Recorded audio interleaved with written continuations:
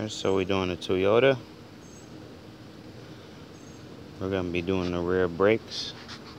First thing I always do is uncover my reservoir. It's located on the driver's side. As you can see, the fluid's kind of down because the brakes are worn. Alright, so now we're taking off the tires, 22 lug nuts, 22 millimeter. Alright, so once your tire's off, we have 2 bolts we're going to take off.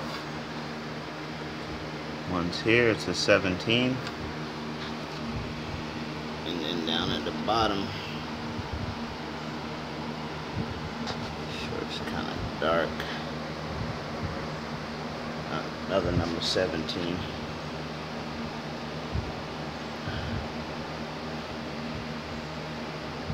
Right there.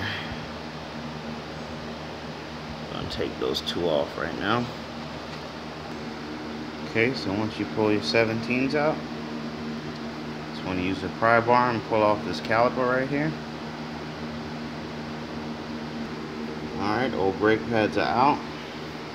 Now you want to compress your piston. You can use a C-clamp. Alright, so I installed my wear sensor on my inner pad. It's like the one that came out. Just goes on there like that. This is your inner pad that goes up against your piston.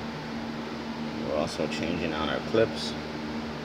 Now we're going to install our new brake pads. Alright, new pads are installed. Both our number 17s are in and tight. Just want to put back on your wheel. Put back in on your lug nuts, tighten them up, cover back your reservoir, and pump your brake before you move off. And that's the Toyota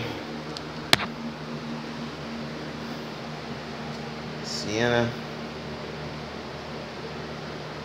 rear brake pad replacement. Thanks for watching. Subscribe, comment, hit that like button. See you next time.